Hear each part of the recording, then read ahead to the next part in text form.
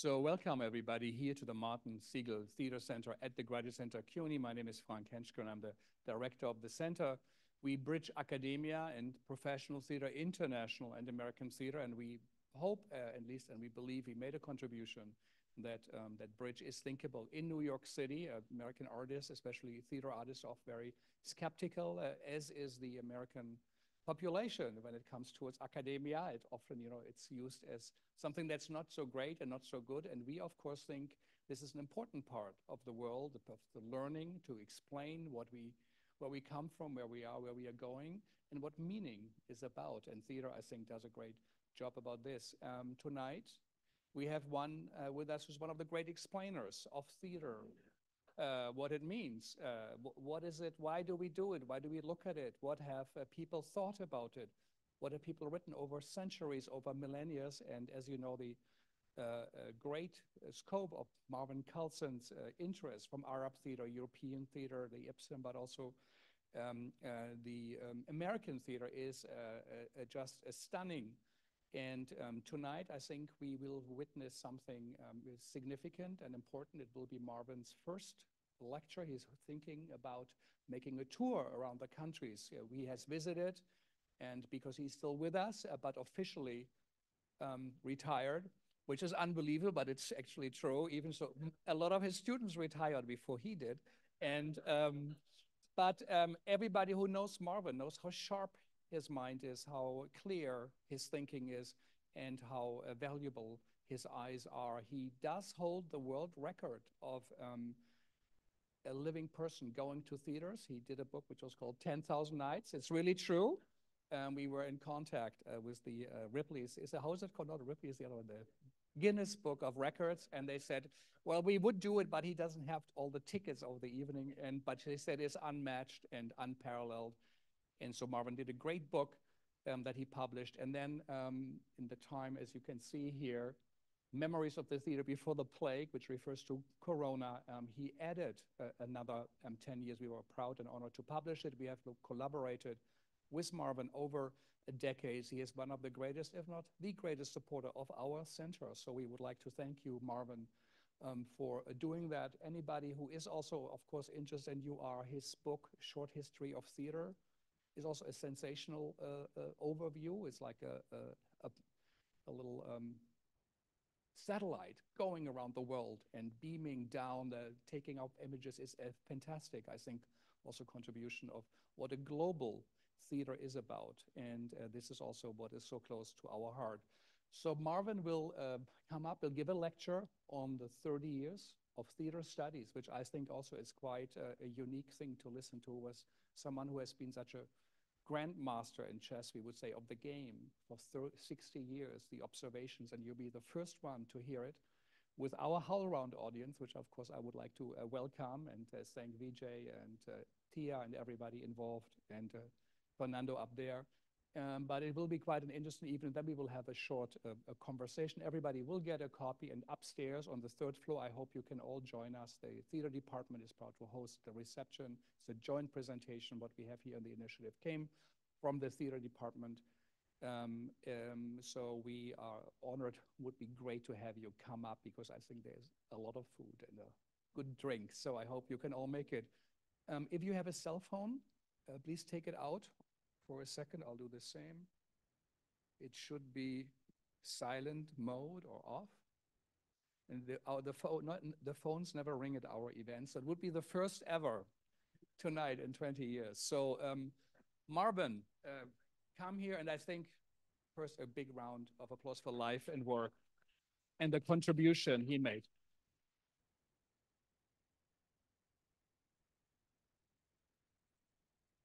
Thank you so much, and thank you, Frank, for that lovely introduction.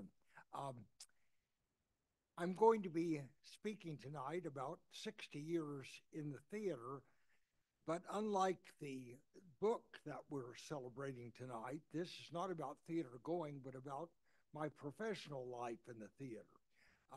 In recent years, I have been thinking back over how different the study of theater as an art form, as an academic discipline, has changed over my lifetime. It really is quite a remarkably different enterprise now than it was when I began at the end of the 60s or really at the end of the 50s.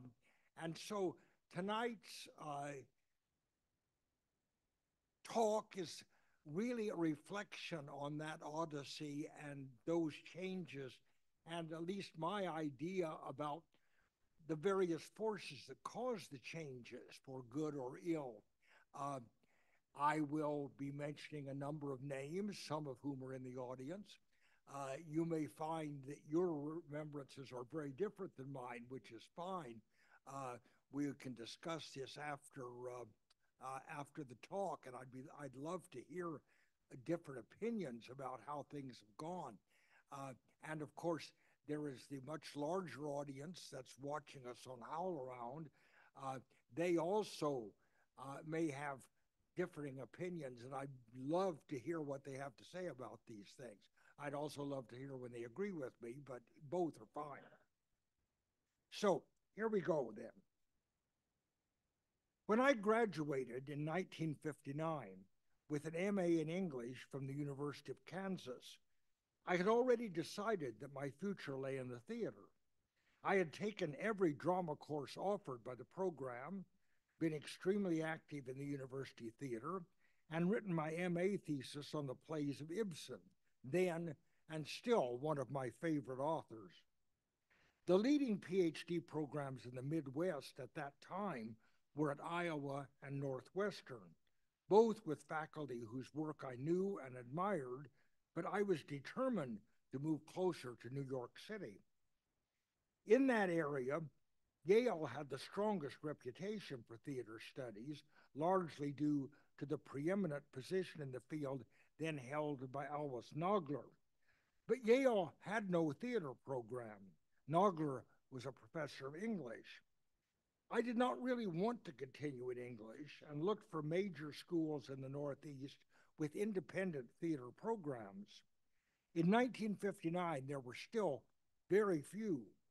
Among the Ivy League schools, only Cornell, in a number of ways more like a large Midwestern university than an Ivy League one, had such a program, which had been founded less than 2 decades earlier.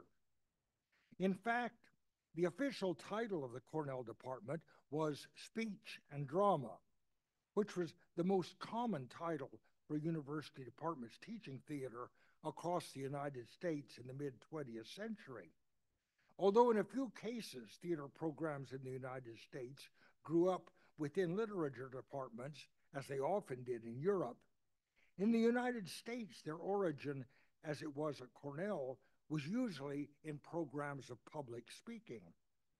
Cornell had a department of elocution and oratory as early as 1898, which became a department of public speech in 1914, and in 1942, a department of speech and drama, which is what it was when I arrived. According to the university catalog, the program was devoted to, and I quote, oral communication as a human study, exploring the limitations and potentialities of speech, particularly in public address and in the drama. You see, drama is really trailing off at the end. The faculty of 11 had 6 in speech and 5 in theater, and offered just over 40 courses, approximately evenly divided. There were only 4 upper-level academic courses in theater then, 1 each on theater history, American drama, history of theory, and modern theory. The influence of the American educational theorist John Dewey and his emphasis on applied knowledge was strongly felt, especially in large state universities. And like these, Cornell required a balance of practical and academic work for its theater PhDs, and also an equally strong background in both speech and theater. Aristotle's work on rhetoric was considered as foundational in this study as his work on poetics, and the speeches of Cicero, Lincoln, and Churchill were as closely studied by us as the plays of Sophocles, Shakespeare, and Ibsen. This structure was, as I have said, characteristic of the field at mid-century. Academically, theater studies still remained in the United States universities much under the wing of speech and rhetoric, just as a generation before, speech had been under the wing of English programs. The development of academic professional organizations in the U.S. marks how the field was changing. In 1911, a group of professors of English formed the National Organization for Teachers of English as an independent academic field. Only 3 years later, in 1914, teachers of public speaking within that organization proposed creating a new professional organization of their own. This proposal was very controversial. 57 members voted for the new organization and 56 voted against it. So it did pass, of course. But the National Association of Academic Teachers of Public Speaking, as it was called, was thus established. It had its own professional journal, the Quarterly Journal of Speech, which was launched the next year in 1915. In 1923, it was reorganized as the National Association of Teachers of Speech. In 1936, the American Educational Theater Association was formed. Despite its title, it did not develop like the Speech Association inside the university, but in fact began in the professional theater as an outreach to theater educators. In fact, university scholars then and later remained a minority of its members, which included theater professionals, representatives of community theater, Army and military theater, and children's theater. This organization created its own academic journal, the first in theater studies, in 1945. Before that date, and for some time after, however, the journal with the highest reputation for theater scholars remained the Quarterly Journal of Speech. An odd feature of American theater studies is that for most of its history, this academic field has been represented by two rival professional organizations, each with its own scholarly journal, annual convention, and parallel structure.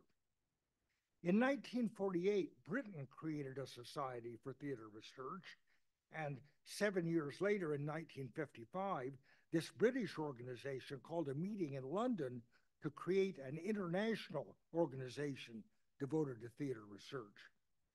To call this organization international was at this point more of a hope than a reality, since only one of the 21 delegates came from outside Europe. That was a representative from Japan. Even though the United States was not represented at this London meeting, a small group of European-oriented American theater scholars, led by Alva Snogler at Yale, inspired by the London meeting, established in 1956 an American Society for Theater Research, which from the beginning had close organizational and personal ties to its European counterpart.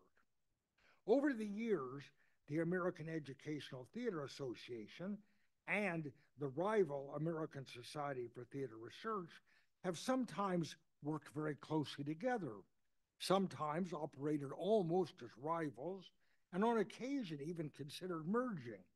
But their separation continues today, each with its loyal followers, although many scholars in the field are members of both. Why two professional organizations? The origins, of course, lie in the origins of the field itself, which has always been somewhat divided between institutions in the northeastern United States and those in the Middle West. This appeared again in more recent times in the rival origins and development of modern performance studies.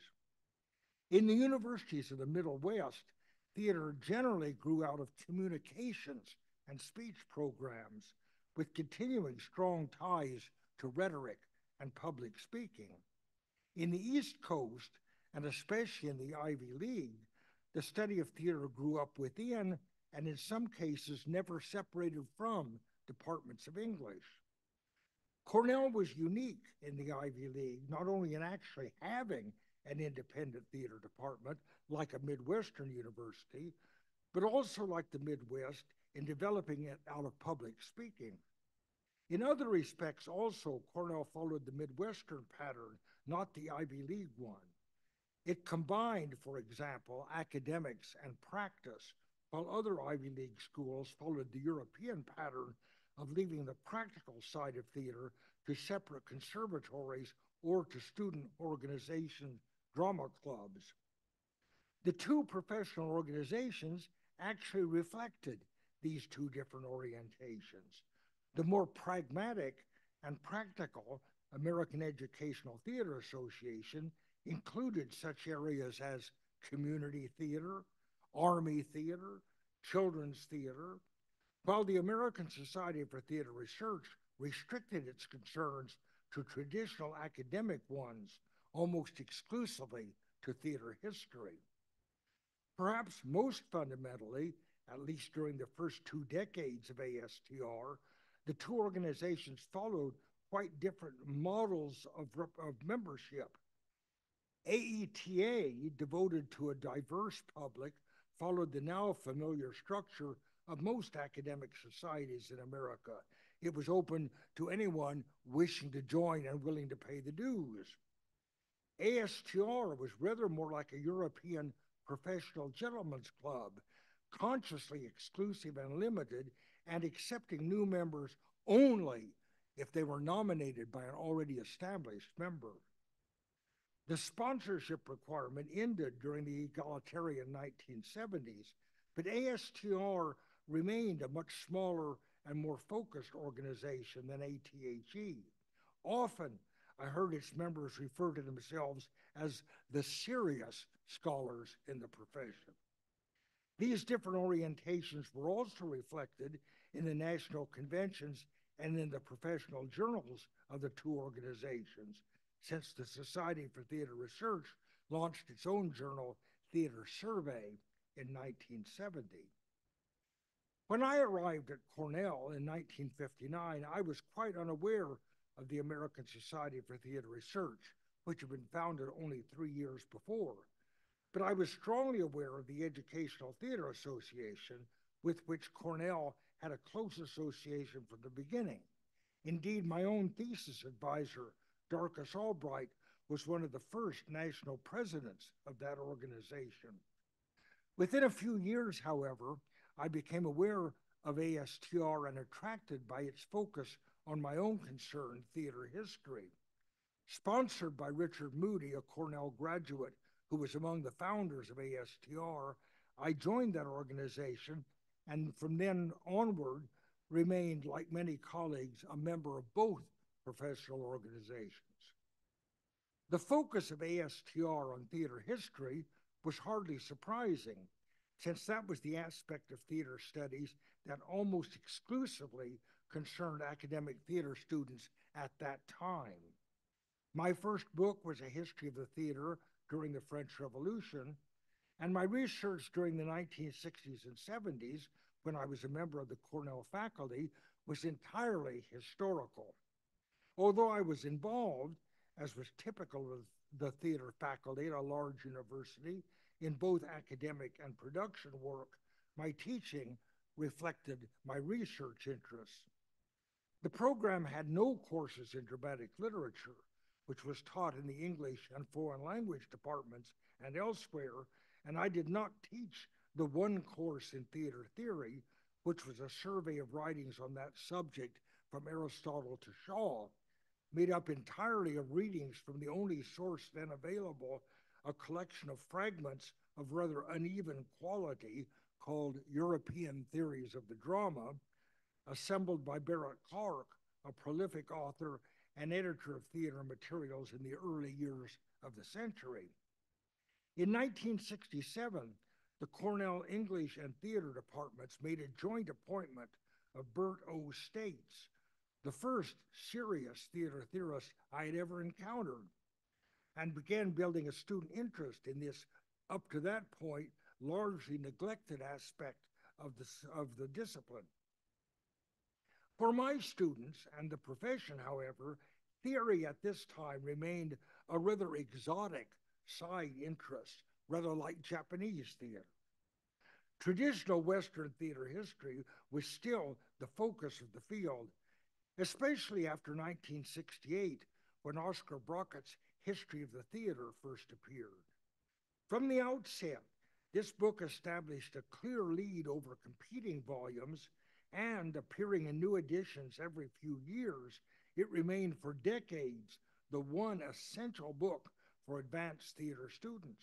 Reading Brockett became the standard first step in preparing for PhD exams, and indeed, a knowledge of Brockett alongside a handful of canonical plays was often all that was needed to get past these examinations. The turbulence of the 1960s was strongly felt at Cornell, a center of the anti-war movement, and in 1969, when armed black students occupied the Student Union building, the rising Black Power movement as well. Although the upheavals of this decade greatly affected the theater world in general, that effect was only gradually felt in the organization and focus of the academic profession. The various structural changes in the professional organizations reflected the period's increasing interest in populist reforms, however. Early in the 1970s, ASTR gave up its requirement that new members had to be nominated by existing members, that anybody could join.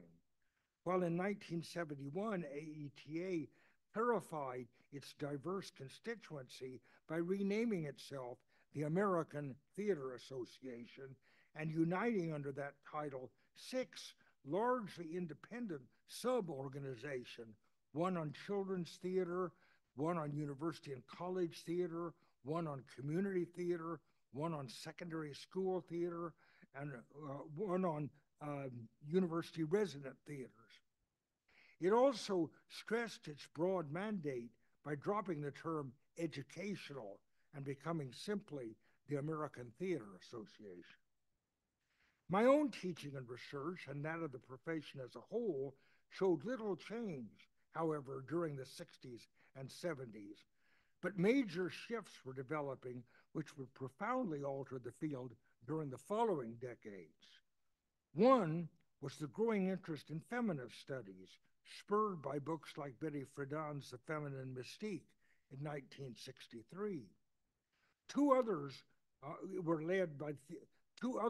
major books were produced by theater professors. Two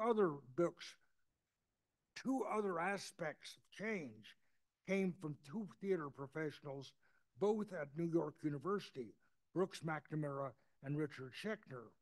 The former devoted to popular culture, the latter to the concept of performance. Of these, only popular culture made a distinct impact on the profession before the 1980s. In 1974, the New York University journal, the Drama Review, at that time the major voice for new ideas in theater theory and practice, presented a special issue on popular entertainments, edited by McNamara, the first such scholarly collection. I contributed an essay to this issue, my first contribution to the Drama Review. Although many conservatives in the profession feared that the legitimization of popular culture would damage the scholarly standing of the field as a whole, the Educational Theater Journal presented a similar special issue the following year, and the American Society for Theater Research devoted its annual convention to the subject, considerably altering the accepted field of theater studies and helping to open the way toward the even broader idea of performance studies which followed. In 1979, Oscar Brockett left Indiana University for the University of Texas, and I was invited to replace him. It was a flattering offer, and after 20 years at Cornell, I felt it was time for me to change. I naturally assumed that I would be essentially the resident theater historian, as Brockett had been. But the Indiana chair, Keith Michael, urged me to begin teaching theory as well, which neither Brockett nor I had done. It was a major but intriguing challenge, and I began planning for a regular survey course and seminar in theory. I first began looking for a general history of theater theory, similar to what Brockett had provided for the history of production, but was astonished to find that nothing of the sort existed. Again, this indicated the general indifference to theory in the field at that time, since Brockett's history text had at least 6 or 7 quite respectable rivals. I therefore decided to begin writing such a book alongside developing my knowledge of the field. The result was the publication in 1984 of my Theories of the Theater, which sought to address that lack. How far the field still had to go was suggested by the fact that when I sent this book to the Cornell Press for consideration, one of the reviewers urged that I conclude it around 1950, since, he said, it was impossible to tell what was important in more recent writing, unquote.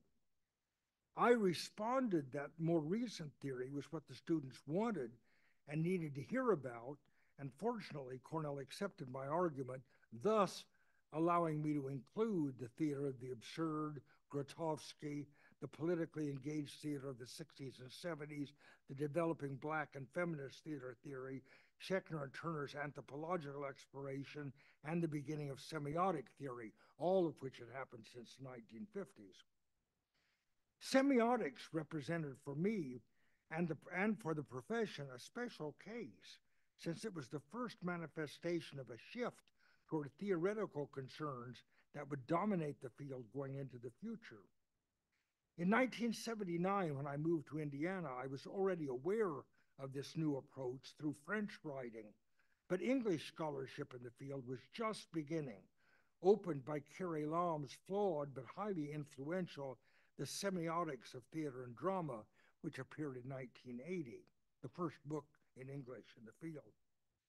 I had already decided to offer my first theory seminar in Indiana in semiotics when I discovered, to my great surprise and good fortune, that Indiana was home to one of the world's leading sites for semiotic studies, the Research Center for Language and Semiotics, founded there in 1965 by one of the field's most distinguished scholars, Thomas Sebeok. Sebeok was one of the most brilliant and eclectic scholars I ever encountered, and theater was among the multitude of human and animal behaviors which fascinated him. I soon joined the large group of his friends and admirers, and thus became involved with semiotic studies, just as it was gaining in importance in theater studies. Thus, during the 1980s, much of my work was influenced by semiotics. Some of the most interesting early works in this field were done in architectural theory, and I was inspired to combine that approach with my historical background for my 1989 book, Places of Performance. Sebeok's own journal, Semiotica, now joined Theater Journal and Theater Survey among my favored journals, and I began attending semiotic conferences alongside theater ones. In 1984, Sebeok urged me to attend my first international conference, which was in fact the first one held in the semiotics of performance, devoted primarily to opera and held in the conference center in Royaumont, France. There, I met most of the scholars from around the world concerned with applying semiotics to theater studies, among them 3 emerging leaders in the field who became close friends and colleagues: Patrice Pavie from France, Freddie Rokem from Israel, and Erika Fischer-Lichte from Germany. During the decade, all 4 of us found our interest in semiotics moving from the analysis of individual performances to concerns of how different semiotic systems interact. This came about partly as a growing internationalization of theater scholarship, and partially in response to the highly publicized and influential intercultural experimentation of leading international directors like Peter Brook and Ariane Nouchkine. Indeed, I presented a paper on the intercultural work of these 2 directors at the first major seminar in intercultural theater held in 1988 by Fischer Lichte in Bad Homburg, Germany, where representatives came from Europe, North America, Asia, and Africa. Erica Fischer's own work increasingly moved in this direction and led to the establishment of her research institute called Interweaving Performance Cultures in Berlin in 2008, which became the most significant center for such research in the new century. Before leaving Indiana, I must mention that while there I took advantage of Indiana's noted reputation for language training to undertake my first non-Western language, enrolling in their program in Arabic. The Eurocentric character of traditional theater studies was beginning to trouble many younger theater scholars, and Arabic held a particular attraction for me, my first graduate student having been an Egyptian scholar, Abdulaziz Hamouda, who later became rector of Cairo University, where I many times visited him.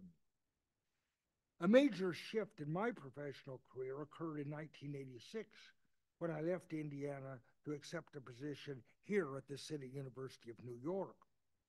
Obviously, my new location at the center of the American theater and with easier access to Europe had an enormous influence on my life and my career. But looking back now at the closing years of the 1980s, I realized that my own career changes took place against a background of major shifts in the field of theater studies, which in one way or another affected almost everyone in the field. At one important level, these years marked the passing of the generation of scholars that had established the field, its structures, and its procedures, with the coming of a new generation with very different ideas of theater study and of its place in the academic world and the world in general. The most obvious organizational change was the total disappearance of the American Theater Association, which had been the leading professional theater organization in America. It dissolved in 1986, cutting loose its constituent elements, such as children's theater, army theater, community theater, to function on their own. Details of that dissolution are now buried in the archives and in individual memories. But from an institutional point of view, it is important to remember the generally suppressed fact that the ATA was forced into bankruptcy by fiscal mismanagement. Why this is important is that no officer of that organization was legally allowed to assume an official position in any related subsequent organization. This in turn meant that when an inevitable replacement organization did appear, the Association for Theater and Higher Education, it had to be organized and operated by a new generation, all of the elder leaders of ATA being legally banned from participating.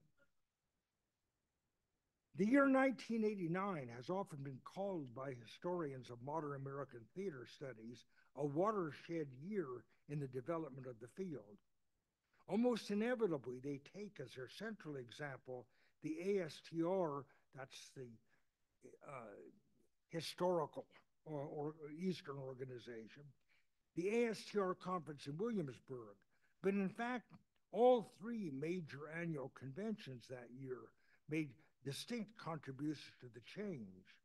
First came the June conference of the International Federation for Theater Research in Stockholm, organized by Wilmar Sauter, one of the leaders of the new generation of international theater scholars and the next president of this organization. Traditionally, IFTR conventions were organized, like most academic conventions then and since, into a pattern of keynote speakers and small panels.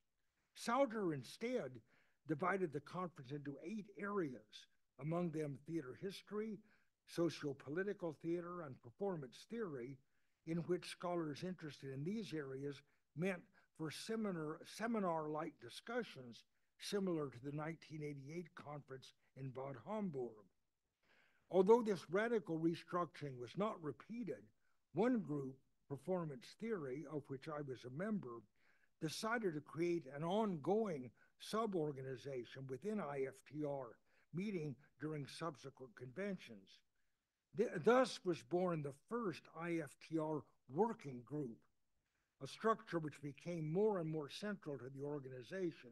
Today, there are over 20 working groups within IFTR, and these have become essential elements in the organization.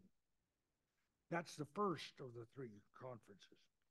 The closely affiliated American Society for Theater Research held that same year a conference in Williamsburg, Virginia, which widely considered another watershed event.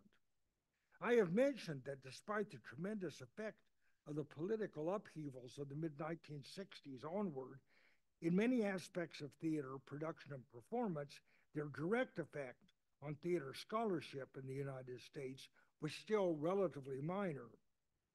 The theme of the 1989 Williamsburg Conference, quote, "Theater and Politics," directly confronted this lack and opened a divide between American theater scholars that continued through the rest of the century. The choice of Williamsburg, where American and Confederate flags greeted the delegates as they entered the conference hall, encouraged a new consciousness of racial politics among this still almost totally white organization. Even more visible was a new consciousness of the rising importance of feminist concerns within the profession. Encouraged by a conference call from Gay Chima and the planning committee for papers that would examine power relationships in the theater and in society, many of the papers, although wide-ranging in period and geography, challenged the racism and hegemonic patriarchy deeply embedded in previous theater scholarship. This critique extended beyond race and gender to question such fundamental ideological concerns as the positivistic approach to research or the sociological assumptions of traditional humanism. A confrontation, sometimes quite personal, between older generation and its methods and procedures, and a younger one came with a very different organization had been brewing in the theater for some years. Probably the key document in this struggle was Bruce McConaughey's 1985 essay toward a post-positivist theater history, which directly challenged traditional theater research in the person of Oscar Brockett as imposing a narrow and hegemonic view of theater upon the profession. This challenge was bitterly resisted by some in the organization, especially the older members, and a struggle between, quote, history and, quote, theory troubled the profession for many years. In 1989, at this convention, I gave the State of the Profession speech, which concluded this turbulent meeting, and in this I argued that, given the intellectual revolution during the previous 2 decades, especially the critiques of assumptions about objectivity and the neutrality of language, historians really could no longer assume that a single traditional methodology was self-evidently superior. In a world where many different cultural perspectives were now being represented, there was no common audience with a common agreement on how or whose this history should be written. The historian at this juncture must begin with theoretical questions, including ethical and political ones, and must ask the purpose of history writing and to whom it was responsible. This speech, slightly reworked, appeared in a 1991 book, The Performance of Power, which included a number of Williamsburg papers and served as a kind of guide to the new directions the profession was now going. Its editors, Janelle Renault and Sue Ellen Case, were already among the clear leaders in these new directions. Renault in the area of theater as a political operation, and Case in the emerging area of feminist theater studies. Another major development of the late 1980s was the emergence of feminist studies as a major interest in the field. And this is certainly in clear evidence at Williamsburg. A feminist interest in theater had been growing steadily throughout the 1980s, but emerged into the mainstream in 1998, the year before the Williamsburg Conference, with the publication of two foundational works in the field, Jill Dolan's The Feminist Spectator as Critic and Sue Ellen Case's Feminist Theater. These books ensured a central place for feminist studies in the complex new vision of the field which was now emerging. Although the performance of power grew most directly from the Williamsburg Conference, it began by stressing the importance of various recent conferences in the rapid changes now occurring in the field.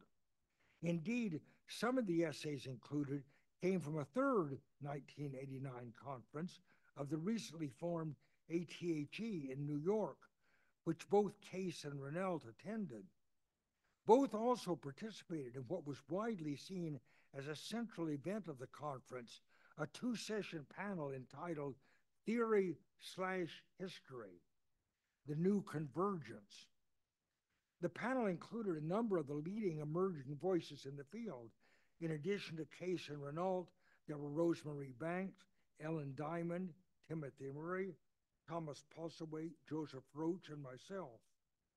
The panelists, although their approaches varied considerably, did agree upon a growing convergence of the sort outlined here and in my Williamsburg paper, but still meeting with growing resistance to all this new theory from more traditional members of the profession. The struggle between the two positions, in fact, troubled the profession for most of the rest of the century. Sharp divisions appeared in the next major conference in San Diego in 1990 over the relation of theater studies to such matters as race, gender, or class. The confrontational tone was represented when Sue Ellen Case prominently walked out of Jonathan Miller's opening keynote address when he dismissed feminist readings of The Taming of the Shrew as, quote, simply boring. In addition to the flashpoints of race and gender, there was an ongoing tension between proponents of more traditional, largely archival-based research and more abstract, European-oriented work, often utilizing a more specialized critical vocabulary, which traditional scholars often found offensive in itself.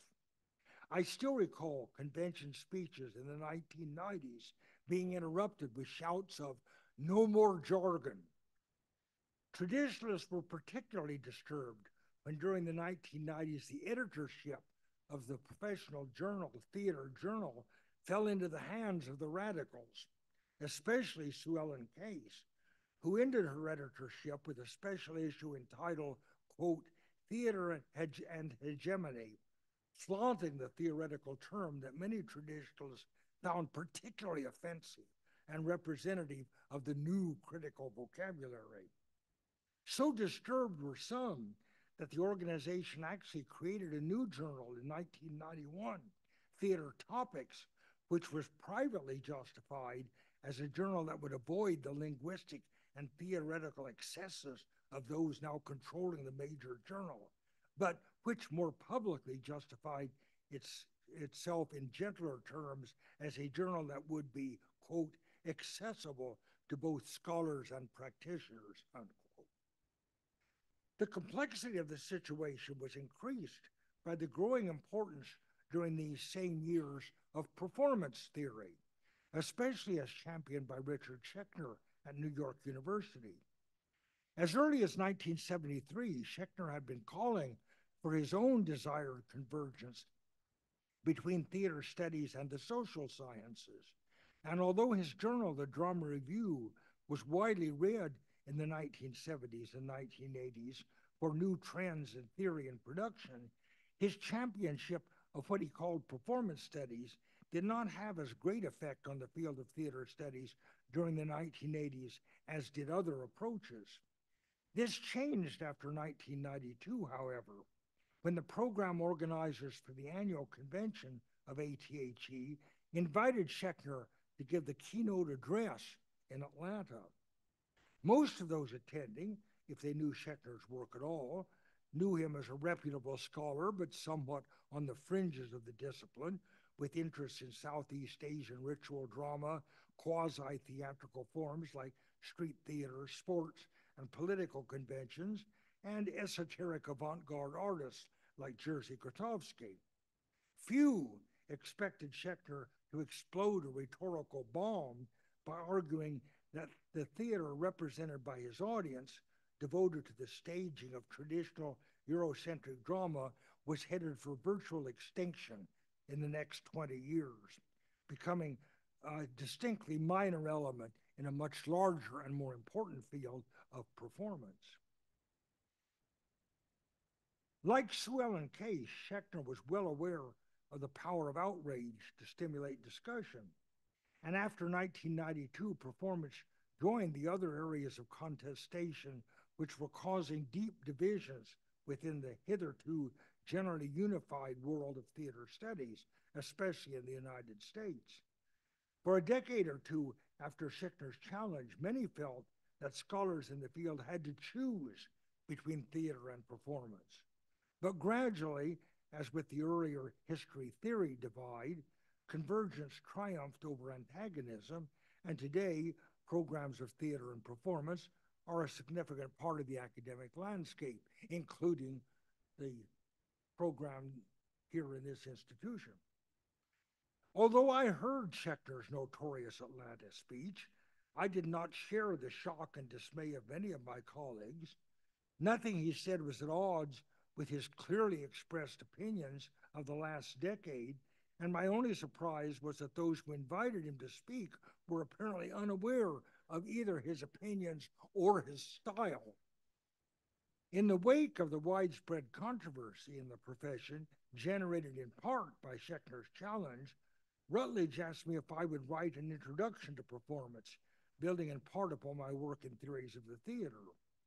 Although the primary aim of my 1996 performance, A Critical Introduction, was not at all some sort of reconciliation of performance and theater, it did attempt, by considering performance as an event-based social activities, to show how the work both paralleled and complemented the new attention within theater to such matters as identity formation, cultural placement, and postmodern indeterminacy. By no means unrelated, my own new interest in performance, but really much more developed from my early interest in semiotics, was a growing concern with reception, which during the 1980s was gaining increasing attention among European semioticians and other theorists. The early semiotic model, concerned primarily with how signs were created, was now widely seen as incomplete without a consideration of how these signs were interpreted. The last three essays in my 1990 collection, Theater Semiotics, were all analyses of audience reception. As one of the founding members of the Continuing Performance Analysis Working Group of IFTR, I found our annual meetings an excellent opportunity to further explore how audiences process theater. Each member of the group made important contributions to reception analysis during the 1990s. Erica Fischer-Lichte, Janelle Renault, Freddie Rokem, Ellie Rozick, and Michael Quinn. But my own focus was on how the memory of previous theater experiences affected new ones, a process to which I gave the name ghosting. And my thoughts on this subject grew into the book, The Haunted Stage, in 2001.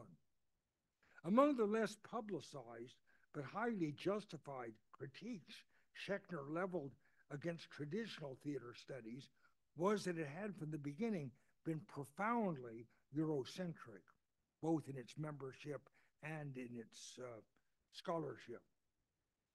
One result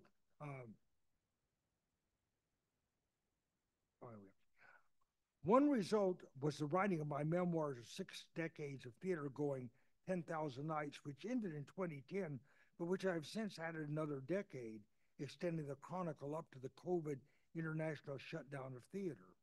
That addendum is appearing this spring, as you know, which, along with this present lecture, provides an admittedly idiosyncratic, but I hope informative look back over a lifetime of theater going and professional participation.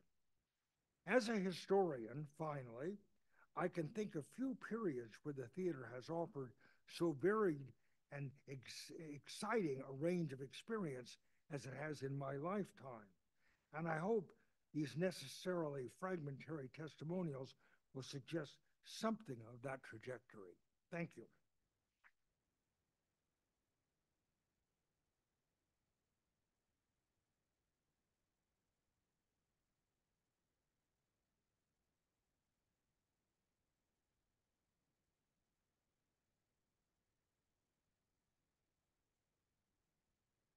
Thank you. Thank you, Okay. Marvin. And first of all, thank you all also for coming. We will have a conversation perhaps also about the book, but maybe we go directly to questions. This is such an incredible audience, what we have here tonight. I also want to thank Jim Wilson again as the executive officer of the program to have made this evening possible, and everybody who is here from the faculty and former students, friends, and artists. But so maybe we go right away to some remarks or thoughts on Marvin's talk.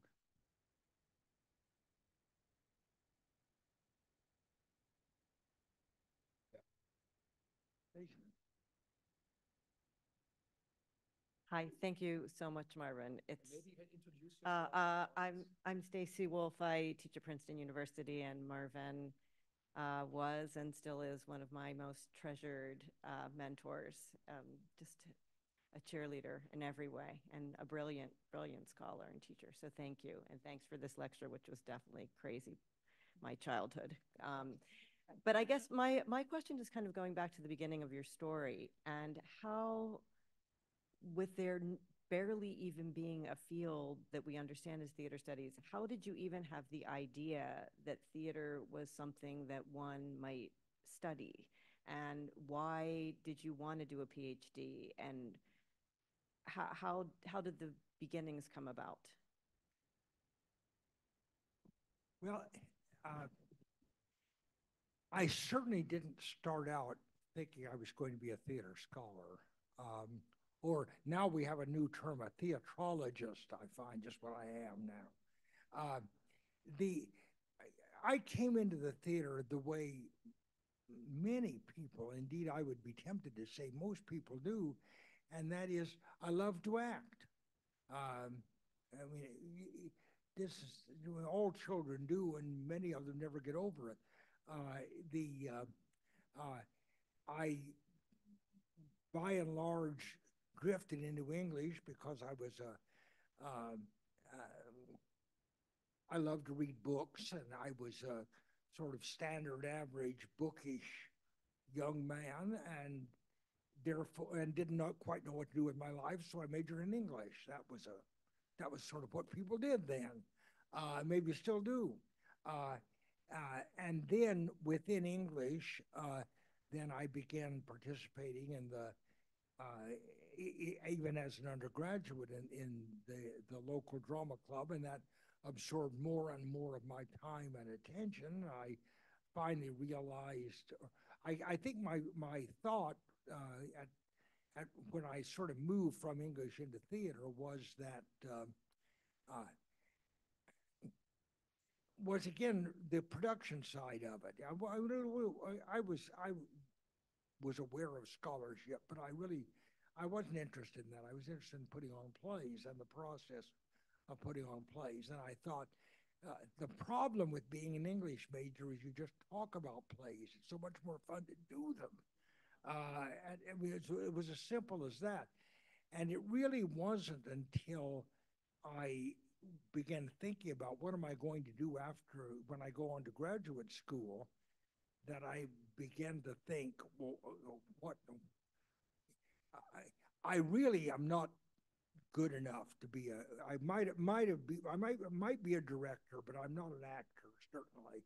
And I'm not even sure I'm a director or a designer. I've done all this, but it's not that I don't love it, directing especially, but I guess finally kind of pragmatically I decided, well, probably the best thing to do is to become an academic.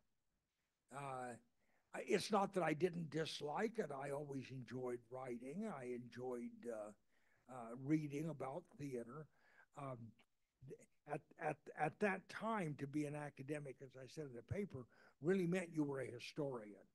And as a historian, what you did was you collected a lot of facts and you put them in order. My first book on the theater of the French Revolution was because the Cornell Library had a very, very large, one of the largest, I think the largest in the world outside of France, of French Revolutionary plays. And this seemed, why not read every play I can get my hands on and summarize them, essentially. And that's sort of what the first book was. And I enjoyed it, but I don't think ever in my life before that I had thought, what I really want to do is dig into these archives and arrange all this material. So it really sort of evolved out of just the practical hands-on love of doing it. And then, of course, more and more the love of watching other people do it and how they did it.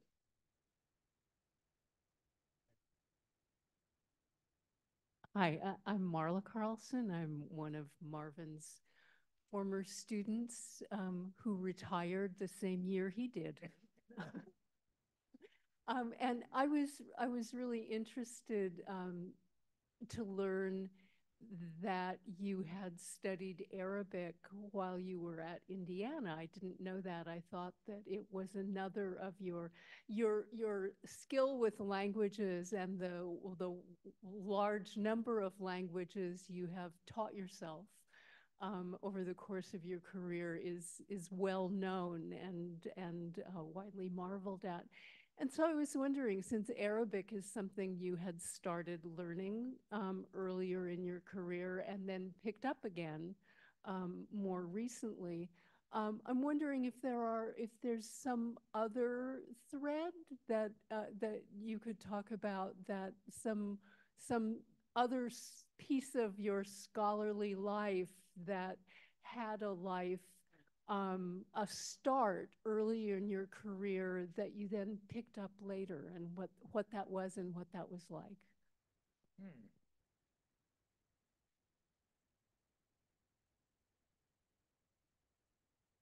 It's an interesting question. There's so many different areas that have interested me over time. I guess the other thing that became much more important toward the latter part of my life was a kind of interest, a kind of psychological question. I was always interested in how memory worked, how you remember things, what you remembered, and how memory was constructed. I remember doing some very primitive papers in high school about we had some assignments of things like how I spent my summer, and I got interested in the question of how do you decide what parts of your summer are worth putting down? But I mean, it's a kind of a narratological question, but but that certainly is something that then later on I thought, I used to be very interested in how you remember things. That's the first one that comes to mind. There may be others.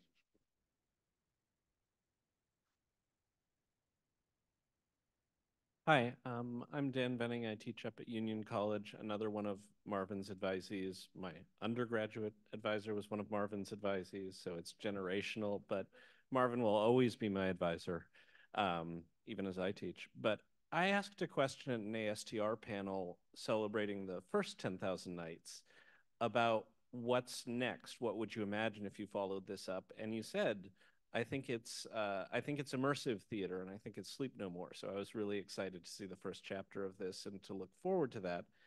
And now I want to ask the same question in preview of the next update 10 years from now. What do you think are the emerging trends of the 2020s? What might be the first chapter if you had a book upon our returning from the pandemic? Sorry for spoilers.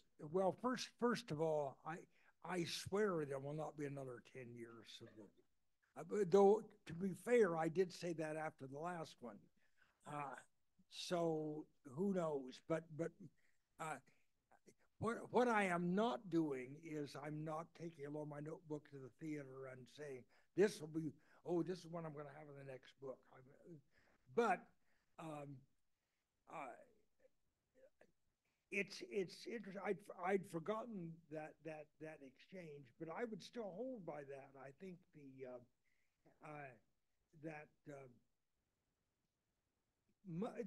the immersive theater has not disappeared, but it's faded clearly. But I think for the first 5 or 6, 7 years after 2000, that really did dominate, especially the off-Broadway, and has certainly left its mark in the New York theater. So I would still stand by that. I don't know if I'd be as fortunate going ahead, but there are 2 or 3 things that I would say are certainly true. The one thing that is consistently true and has been for a number of years is that theater become, well, especially the large theater, the commercial theater, becomes more and more expensive and more less and less risk-taking and more flashy, meaningless display so that you can feel like your money was well spent. I fear that trend is with us, and I see nothing to stop it. So that means the more interesting theater is going to continue to be the smaller theaters in New York. Everybody has big financial problems. I don't think the theater is going to die of starvation, and I think we've now proven that the one positive thing from the theater point of view about COVID was that I think it demonstrated to us that we've got to have live theater. It's not going to be, I mean, there was a time before COVID where people said, oh, well, live theater is on its way out. But I think very few people would make that argument now. That still is a very general thing. More specifically, I would say, in addition to rising expenses, I'd say the technology will continue to become more elaborate, more complicated, AI and so on. Theater has always expanded to connect more and more of these things together. I just saw a production in Switzerland that used elaborate mixtures of live action, live video action, video being created on stage, which the Europeans do a lot of, along with a certain amount of AI and objects on stage turning from real rocks into hologram rocks. It seems we were going to see more and more of this. Whether there's a good, bad, or bad thing, who knows? But I do think so. In a more traditional way, I think it is absolutely certain that the range of especially ethnic theater is going to broaden.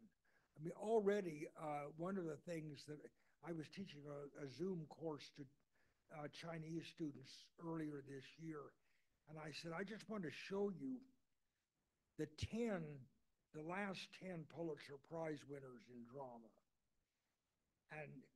And they were, only one was white. Only 2 were men. And then I said, now let's go back 50 years and show you the 10 Pulitzer Prize winners. Of course, they're all white men. They all look alike. That's wonderful. I mean, and the theater reflects that. I think we're going to see inevitably a much more ethnically diverse theater developing, not just off Broadway, but in the Broadway. And again, we see a certain amount of that going on. The demographics are changing, and that means a richer and more interesting theater, certainly. So that I would absolutely say is coming. that's probably enough for on that. But those are some of the things I'd see. Hi, Marvin. I'm Cindy Sibilski. I'm a producer, including of the New York Arabic Festival, and also a arts and culture journalist, including the special edition of American Theater Magazine on Japanese Contemporary Theater, which we held a panel here and you attended. I was very grateful for that. So my question or more request is, could you expand a bit more about how the seeds of your love affair with Arabic theater came about and how you approached going into that as an American? It's a complicated question, really. I'll try to make it fairly simple. When I study Arabic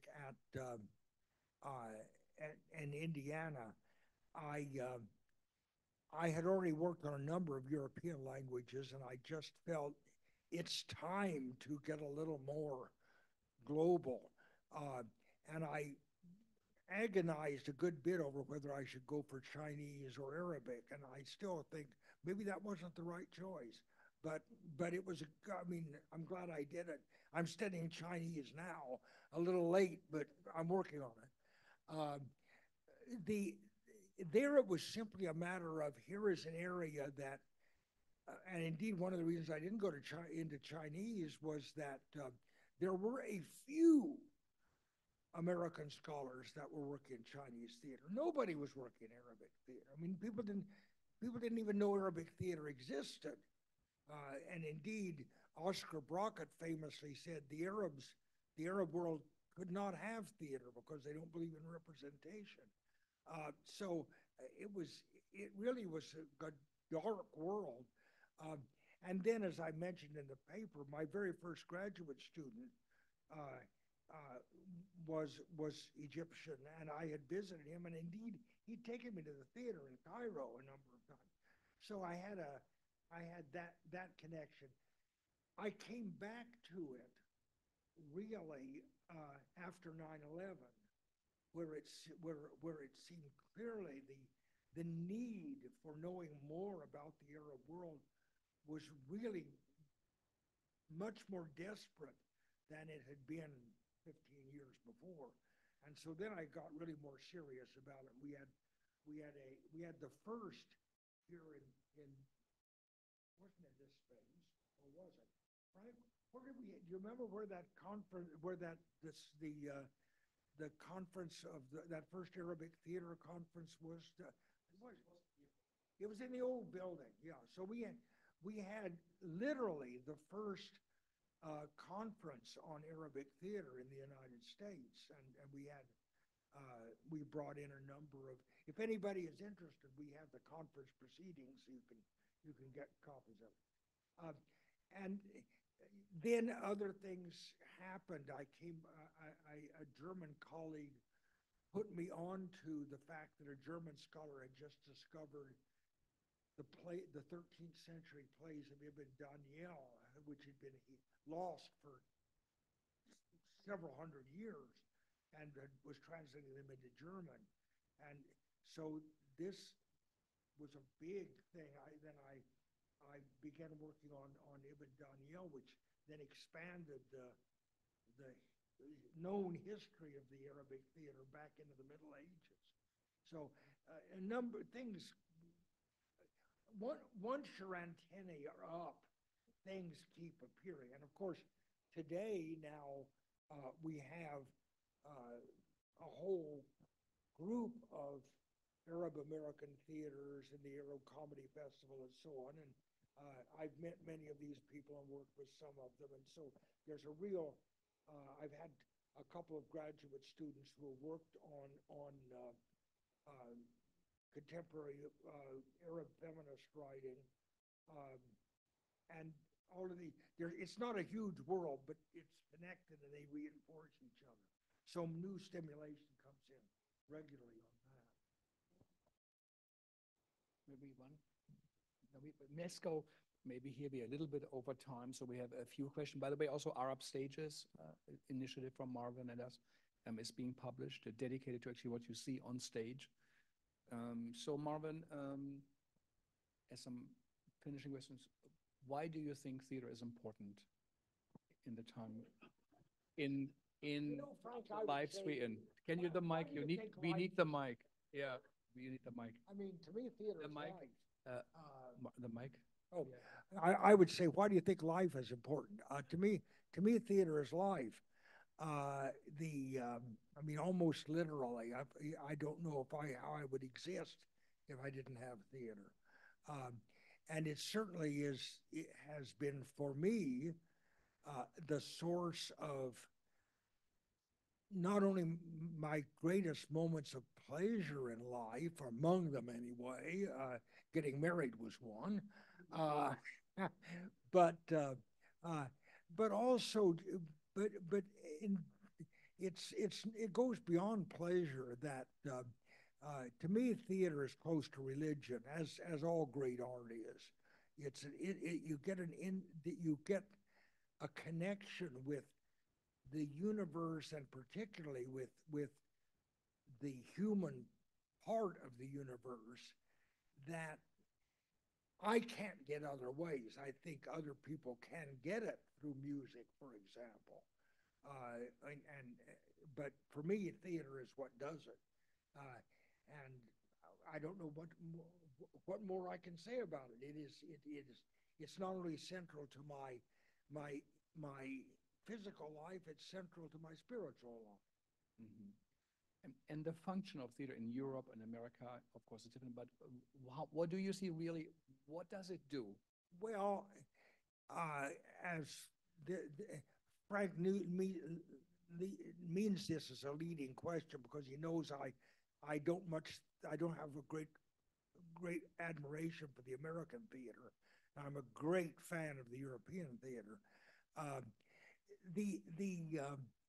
Generally speaking, although the American theater has produced a lot of incredible stuff, it has done it in spite of a kind of cultural indifference to theater.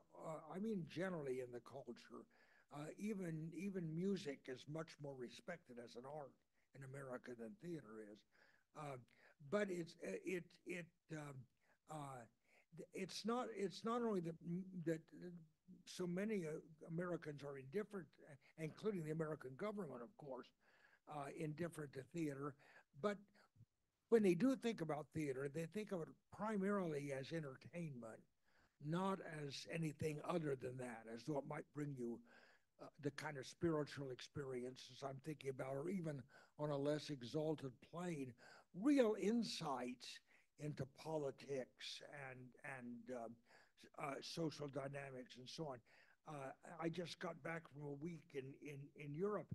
Every play I saw was deeper intellectually, politically, spiritually.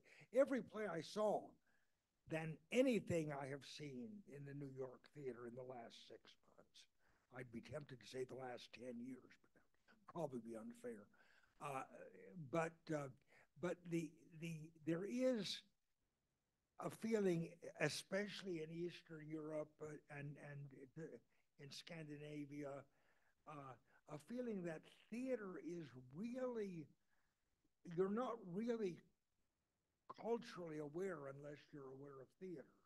And theater has a responsibility in those countries and sees a responsibility and feels the responsibility of commenting about current events and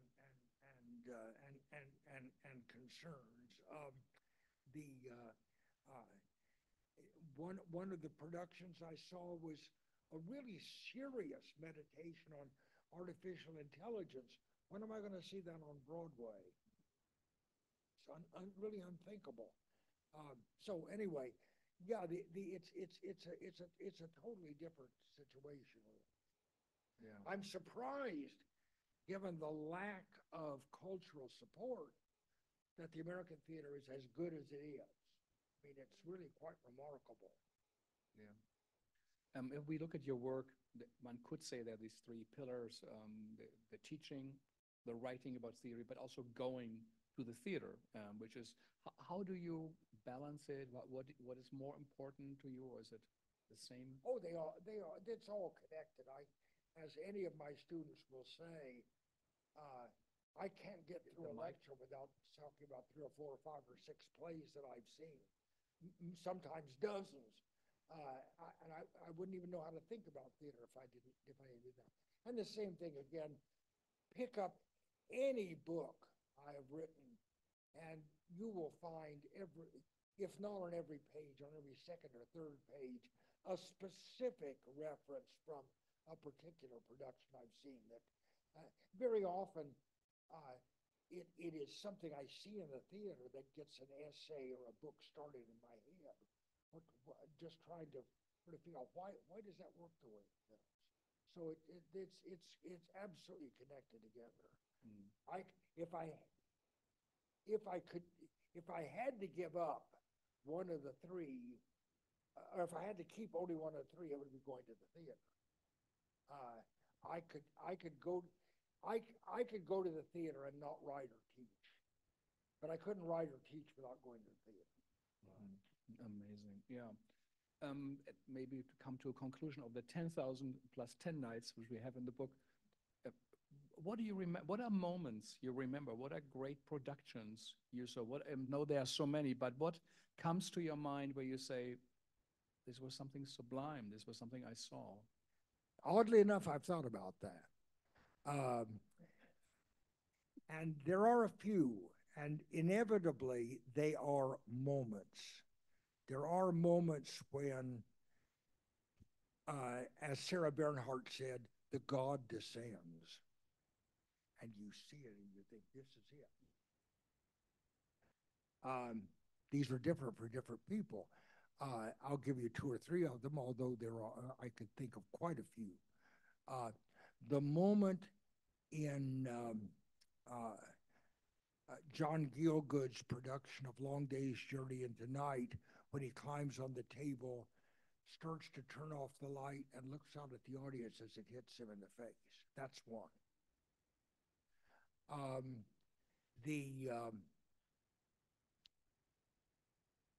The moment there are a couple of moments in Peter Brook's Marat Sade that do that. I think probably the one would be where all the nobles have had their heads chopped off and they form you see just the pile of heads on the stage.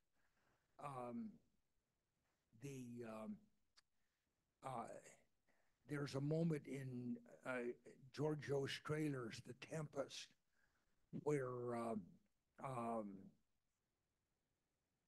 the whole stage, where he breaks his staff and the entire stage collapses, and then he leans over and picks up the parts of it, puts it together, and it all comes back.